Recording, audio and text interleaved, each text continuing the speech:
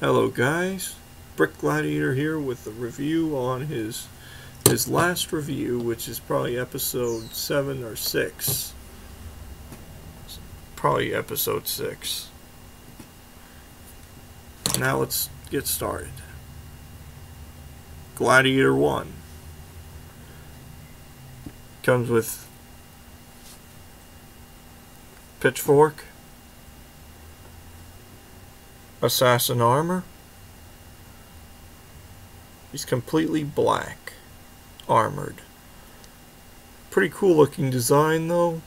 I liked how I could mix in the several pieces. Anyways, let's go on to the next figurine. Armor, which is probably my favorite, one of my newer favorite armor pieces you can get. I gave him this weapon because I thought he'd look cool wielding two weapons. As you can see, he has a hairpiece because I thought he'd look cooler with a hairpiece. As you can see, he's got like a kind of like a scared, kind of like a confused look on his face. He's probably trying to figure out what he's doing there. The joke is he can't figure out what he's doing in the arena, how he got there. I'm going to say he was shanghaied into it. Of course, here's my last one, my ultimate gladiator. This one is actually on my profile, as you guys know. It's pretty cool looking, armed with almost everything I took my time choosing the weapons for this guy. Thought he'd look cool with this sword in his hand.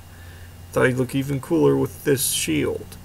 He has the metal little loincloth, shoulder armor, and helmet. He has all the parts I actually like on this figurine.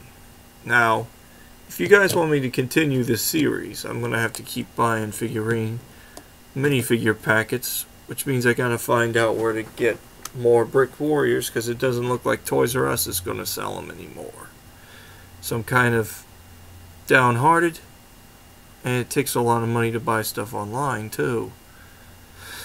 So I'm going to this will probably be the end of this series. This is the ending episode. So comment, subscribe, share this video, and let me know in the comments what you think.